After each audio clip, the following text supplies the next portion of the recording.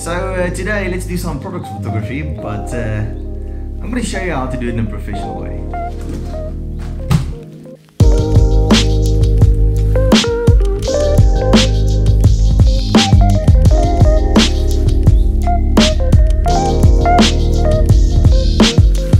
I've got some interesting stuff today. I've bought this camera right here. It's just a freaking cool thing to photograph, you know. There's a lot of textures to it, light reflecting surfaces. Today I'm going to show you the steps I go through to take photos of this typical product lifestyle photography, and you'll see it's actually not that difficult. Before we set up, we need props to complement our subject in the photo. When you choose these items, think about texture, shapes, color and reflectability. Remember that any surface that appears brighter than the focus point will distract you from your subject. I've got my hands on some old items which fit in just perfectly. It's old, it's dirty, it's brown, and just like the camera, it tells a story. Okay, so I've got a nice black wall. It's a backdrop here behind me. You don't need this. You can actually get a piece of black cardboard. Let me get you a sample.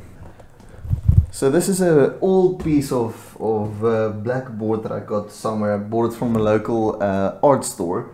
But essentially what you can do is place this behind your table, like so, and you can build yourself a backdrop.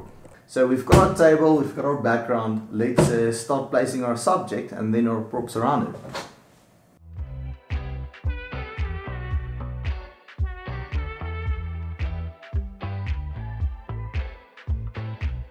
Okay, so we've got our basic setup here. We've got the subject, the old camera in the middle, all our props around it. And what we need to do now is play with the lighting. Lighting is what's going to make a good photo. We need to start playing with lights and light modifiers. I'm going to show you what you can use. It's definitely the key aspect of taking any good photo.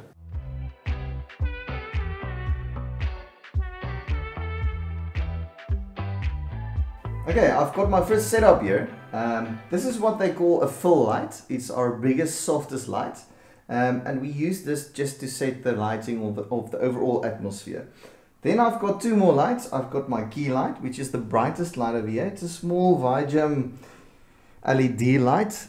We've got another one over here. This is giving us a nice yellow light on the background. Some other modifiers I also use is simple pieces of blackboard, the same we use for the backdrop. This is an A4 size piece of cardboard, blackboard. You can find this at your local art shop. And this is what I use to block light out from a certain light or from a certain side.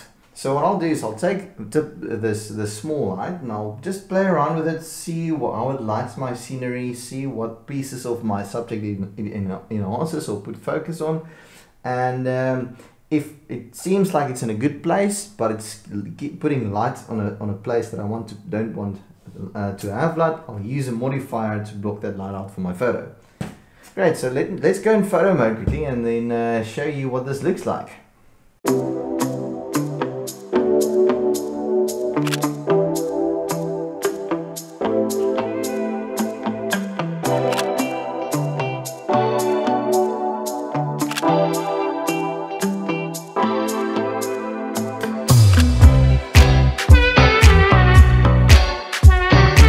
Guys, that basically sums up what I do or how I go about lifestyle product photography.